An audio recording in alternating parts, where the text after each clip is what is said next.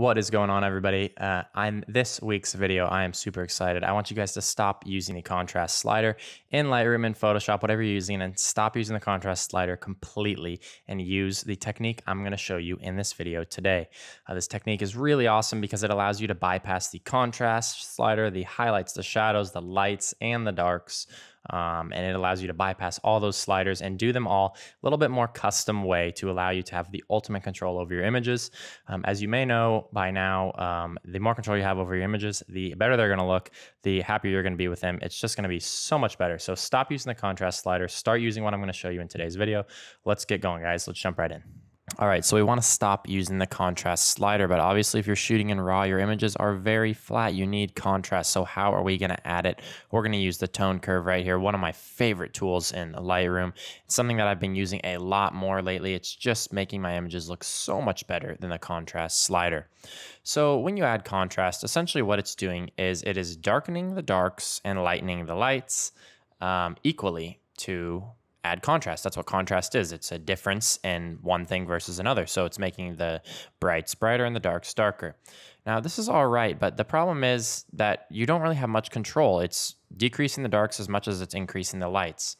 So instead of using that contrast slider, the first thing that I've liked to do in Lightroom lately is to go down to this tone curve here and make some adjustments that way. So what we're going to do first is actually bring up the highlights, and you can see we can just pop that really bright spot on the rock and make it really look like there's sun hitting.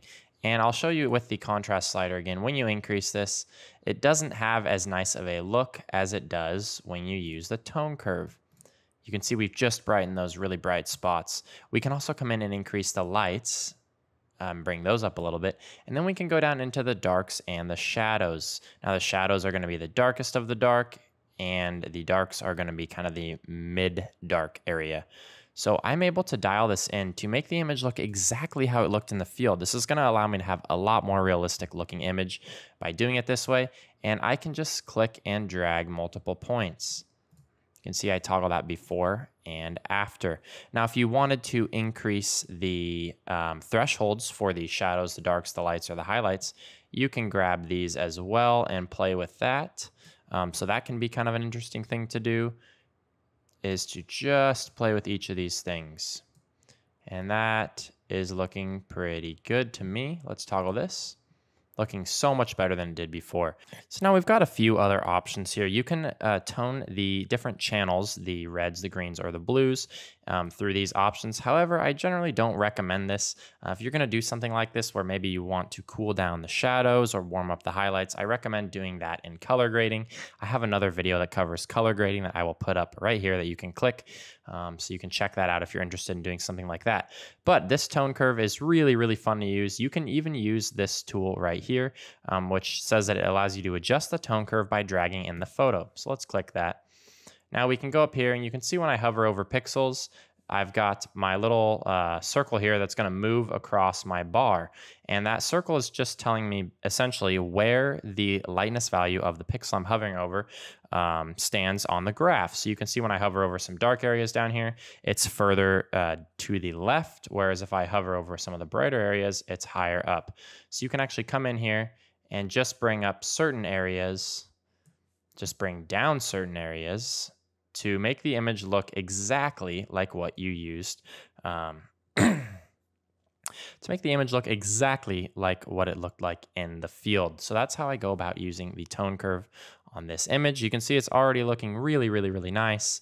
I mean, we can go up and make some more adjustments here, but I can honestly bypass most of these adjustments. Obviously the texture, the clarity, the dehaze, and the vibrance and saturation, I'm not doing much to, but I'm essentially doing contrast, highlights, shadows, whites, and blacks all in one go here. So I don't have to mess with this too terribly much. You can see we've got before and we've got after. We've got before and we've got after. Let's try this on one more image just to show a little example here. So in this particular image, you can see that if we drag the contrast, it really makes that right side of the frame dark. I don't really like what that's doing. So of course, I'm going to use the tone curve instead. Now let's go ahead and make some adjustments here. Before I just dragged on the bar here, or I use this image adjustment tool to adjust it as I clicked on the image, let's try adjusting it with these sliders down here. So I'm gonna bring up the highlights maybe, And you can see that these are the highlights that I'm affecting, are just these ones on the left. If I wanted to select more of the highlights, maybe I would bring this slightly to the left and get a little bit more of a selection where now I'm selecting some of the brighter spots through here as well. So you can kind of adjust this as you see fit. I'm liking where that's going. You can also bring the lights up. Maybe I'd actually bring the highlights down a little bit. And let's bring our lights up. Maybe we'll bring the darks up a little bit. Actually, let's bring the darks up and the shadows down. Just kind of balance the image here. Bring the lights back down a little bit, and we'll toggle this now. So you can see I've made a ton of great changes really quickly here by just adjusting these particular things. We could get less of a selection of the darks if we bring this over as well. So tons of different cool things you can do here with this tone curve. I really love using it for adjusting the contrast, and I've kind of been shying away from using these top 6 sliders here because I've just been using the tone curve to adjust my images.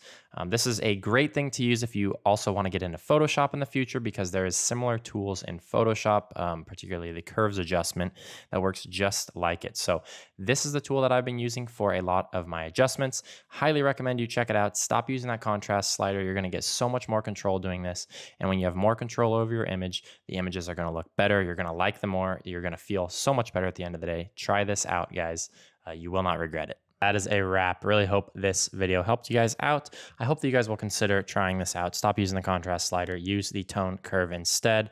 It's one of my favorite techniques that I've been using a lot lately. So give this a go in the comments. Let me know what you think if you try it out. If you have any questions, anything like that, please let me know in the comments. As always, really appreciate it if you like and subscribe. We will see you guys next week, and thank you guys so much. Bye-bye.